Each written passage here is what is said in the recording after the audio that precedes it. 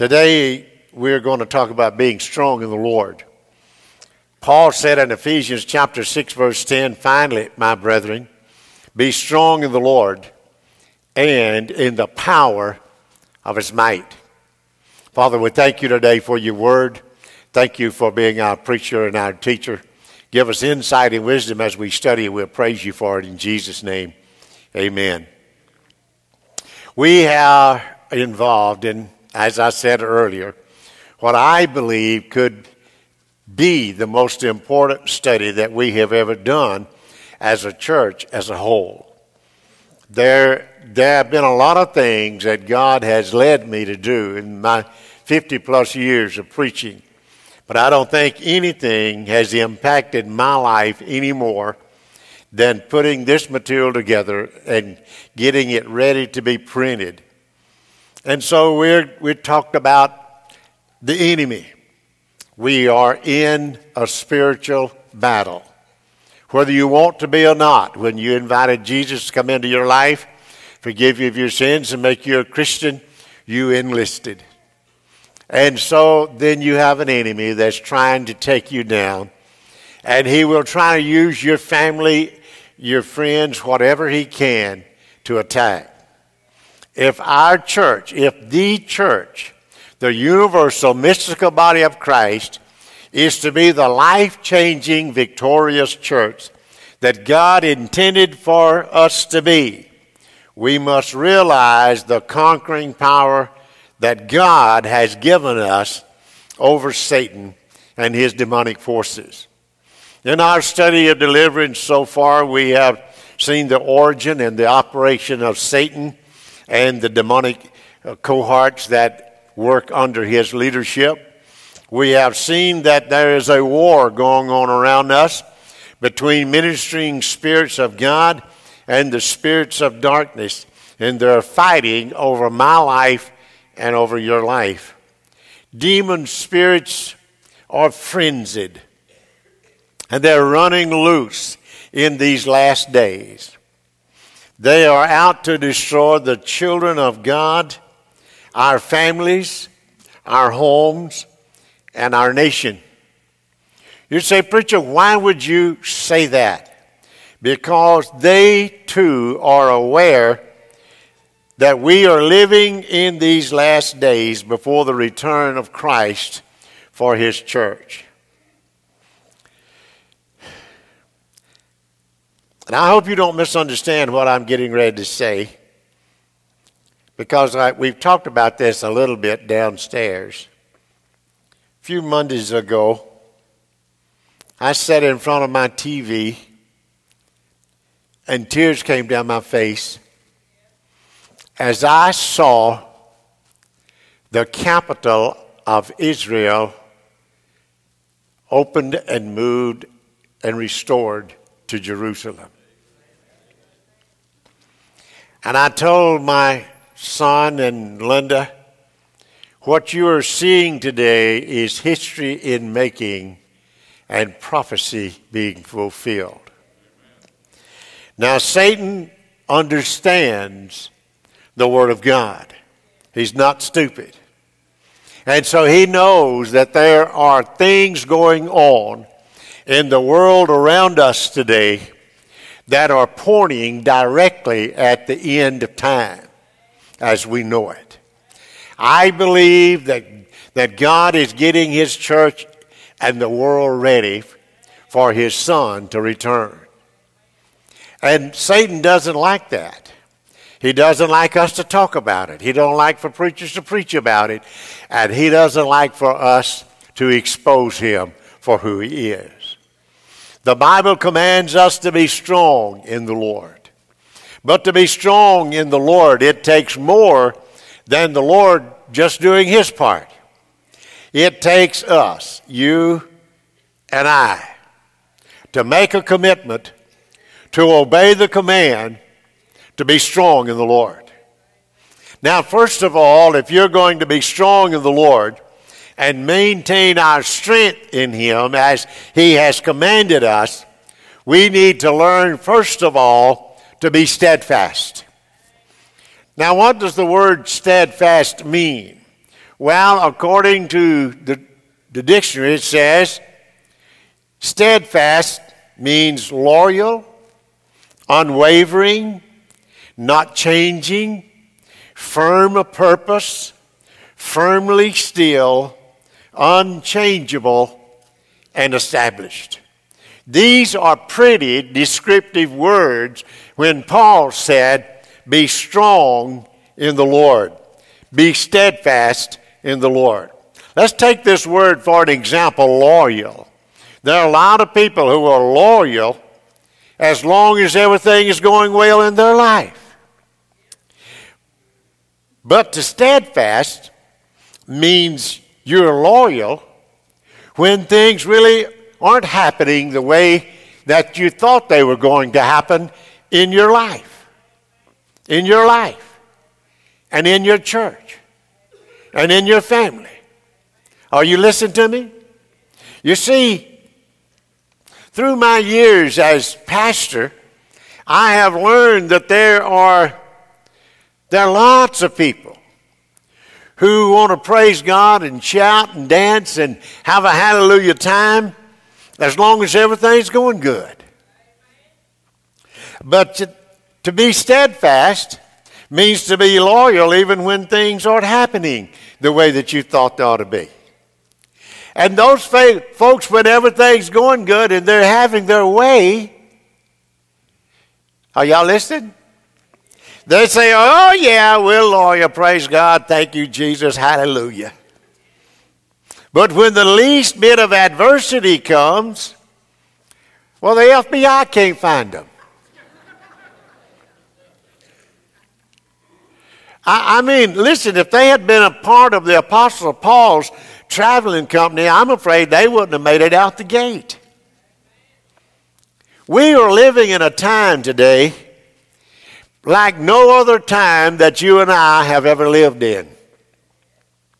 America is rolling in luxury. We are reveling in pleasure. And we are rotting in sin. Passions run amok like riderless horses. Lust is exalted as Lord. Sin is treated as sovereignty, and Satan is worshipped as a saint. From perverted politicians who promote godless legislation, to the street punk with an assault rifle, to the so-called solid citizens who shake their fist in the face of holy God, I promise you, Satan is possessed this nation. You say, wait a minute, preacher. You said Christians can't be possessed. I didn't say he possessed Christians. I said he's got this nation possessed. This onslaught of evil is much too sinister and much too subtle to be the work of some human origin. It is the carefully calculated conspiracy of demonic entities in the world in which we live today. We have also seen in our study how Satan uses open doors to get into our personal lives and then into our families. We've seen the importance of intercessory prayer and the power of the Holy Spirit. In this study, we're going to look at Paul's admonition to be strong in the Lord and in the power of his might. The Word of God is telling us to do something. That's a command. In the military, when a command is given, you just simply obey it. Whether you think it's right or wrong or somewhere in between. There is no negotiating with an individual in authority who gave you the command. You just simply obey it. The Apostle Paul, however, was steadfast in his loyalty. In the face of every obstacle that he incurred, he was still loyal to the message of faith in God's Word. Paul incurred tremendous adversity. He was left for dead, physically beaten several times, put in jail many times, and yet he was still loyal. Not one time did he ever waver pursuing the high calling of God in Christ Jesus for his life. You can talk about love all you want. You can talk about loyalty all you want. But listen, talking and doing are two different things. In Matthew chapter 22, Jesus tied some things together that's sometimes a little nerve-wracking. And this is what he said in verses 37 through 40, and you have this memorized. You shall love the Lord your God with all your heart and with all your soul and with all of your mind. This is the first and the great commandment. And the second is like it. You shall love your neighbor as yourself. On these two commandments, says Christ, hang all the law and the prophets. All the prophecy that you've heard, all the law that you've heard, he is telling those disciples. Let me put it to you in one neat little package. Love the Lord your God with all your heart, mind, and soul, and love your neighbors yourself. You know what I've found in my life? You know what I've found in the life of most church people? We really don't have a big, huge problem loving the Lord with everything we have within us. But Jesus also said to love your neighbor as yourself. Now, ladies and gentlemen, I know you've heard me talk about this a lot, and as long as I'm your pastor, you're going to hear me talk about it again. And I'm going to be your pastor a long, long time. I just thought you'd know. I got me a new insurance policy the other day that Art wrote me out an insurance policy and said I'm going to live to be 100 and I can still preach then. That's what that insurance policy said. Art didn't know it was in the small print, but I put it in there when there wasn't anybody looking. And I'm telling you, ladies and gentlemen, on the authority of the Word of God, until you and I learn to fulfill the commandment of God to love our neighbor as we love ourselves, we cannot expect to have the move of God and the power of God demonstrated in our lives, in our church, or in our nation. Now, I want you to listen to me very, very carefully, because I'm going to say something that's going to be offensive to some of you. How can we ever have peace and unity in our nation as long as there is resentment and anger and bigotry in the church of the living God? Did you hear what I said? We're looking for the world to have an attitude of Christ, and we can't even have it inside the body of Christ ourselves. Say you're right, preacher. Son, that hurt some of you, didn't it? Once more. Thank you, Granny. I love you, honey. Please allow me to remind you that people are not your enemy. People are not your enemy. What we need to realize is we need to deal with the real enemy, which you and I know this Bible talks about as Satan. For instance, if somebody's giving you a hard time at work, don't deal with that individual, because that individual is not your enemy. Now, they may be a horse's patoot, but that's not your enemy. And still, you need to deal with the unseen enemy who's causing the problem. Because chances are very, very well that Satan is trying to use an individual that doesn't even know he or she's being used to try to trip you up in your walk with God. Ephesians chapter 6 verse 12 reminds us that we wrestle not against flesh and blood, but against principalities, against powers, against the rulers of the darkness of this world, against spiritual wickedness in high places. The Word of God is simply telling us here, don't deal with flesh and blood. In other words, don't worry about other people. We need to realize that we need to stand in faith against an enemy that's trying to take us down. So instead of getting out of love and talking about this person and that person, we can use our energy on an unseen enemy who is Satan. He's the one who's working behind the scenes. He's the one who's causing the ill feelings and the problems in our lives. He's the one who's trying to divide your marriage and your family. He's the one who's trying to destroy your finances and steal away your peace of mind and joy unspeakable and full of glory. And I'm telling you, ladies and gentlemen, until you and I understand who we are in Christ, He'll continue to keep your spiritual butt. You say, preacher, can you say that in the pulpit? No, just pretend you didn't hear that. Have you ever heard a judge tell a jury, pretend you didn't hear that? Oh, yeah, I hit your delete button. That ain't going to happen. Paul said to the church in 1 Timothy chapter 4, verse 1, now the Spirit expressly says that in latter times some will depart from the faith in giving heed to seducing spirits and doctrines of demons. Now I want you to listen to me and listen to me well. Because Satan has blinded the minds of some preachers and some laymen alike, he has been able to bring some very twisted teachings inside the church. We don't call sin sin any longer. We call it a problem.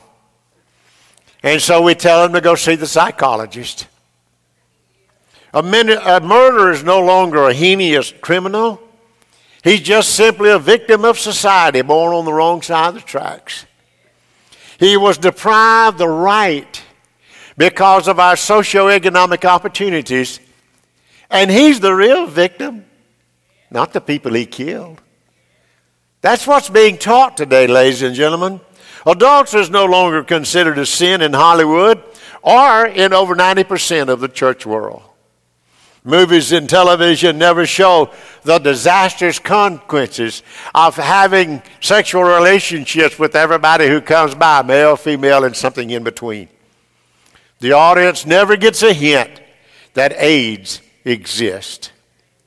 Teenage sexuality will result in nearly 1 million pregnancies in 2018, which will lead to 406,000 abortions, 134,000 miscarriages, and 490,000 live births.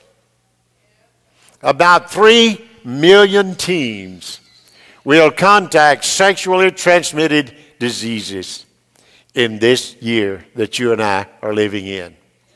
Half the marriages in this nation will end in divorce. Even in the church, the divorce rate is keeping pace with the rest of America. Alcoholism is no longer considered a sin. Instead, the alcoholic has a disease. And we spend millions upon millions of dollars advertising each year to propagate this sin in our society. You say, preacher, what are you saying? Well, let me give you a little example. We put a state-funded liquor store on one corner and a rehab center on the other. The state advertises their product and the rehab center gets the results. The President of the United States promised that he would give us a cabinet that looks a lot like America. 25% of Americans claim to be evangelical Christians. But how many have been put in high places, high-level positions in our government? Very few, if any. Doctrines of humanism and modernistic theology erode the very fabric of the Word of God. Churches have sold out to accommodate the world's decaying values in order that we may be politically correct. We no longer believe in the blood of Christ in many of our churches and in many of our seminaries today. They no longer believe in the cross. They no longer believe in the virgin birth of Jesus Christ. Ladies and gentlemen, I am not talking to you about philosophies today. I am not talking to you about ideas or tendencies or sociological trends. I'm talking about what the Bible calls demon spirits dispatched into the realm of the supernatural to inflict the lives God so lovingly designed and created. Everything I mentioned so far today ties together with being strong in the Lord. I tell you today, it is important that we get out all of these things in order in our lives. Ladies and gentlemen, there is a devil on the loose. Teen suicide is the third cause of death among adolescents in our world today. Between 1960 and 1990, the rate of teen suicide increased 400%. Now you listen, I want you to get this.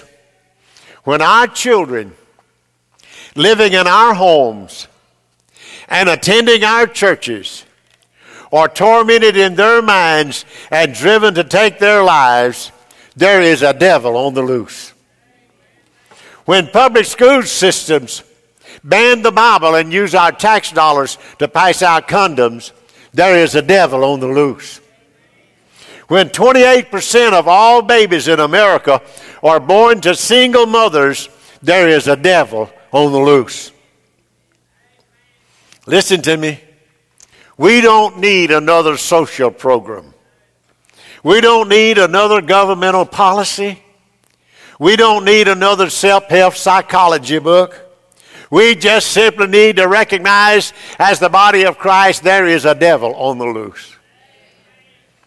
We need to have a strong commitment to obey the Word of God. We need to be steadfast in our faith and hold steady to endure the hardships of the battle that we're involved in. We also need to know how to operate in faith and based on a godly love toward those who are unlovable. We need to learn how to deal with an unseen enemy with the word and prayer, using the name of Jesus as our authority. Listen to this challenge found in Colossians chapter 1, verse 23. Continue in the faith, grounded and steadfast, and are not moved away from the hope of the gospel which you've heard.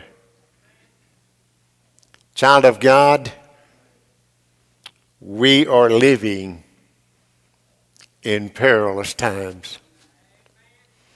We are living when the church is afraid and the enemy is having one victory after another victory after another victory in our homes, in our lives, in our nation, and in our churches.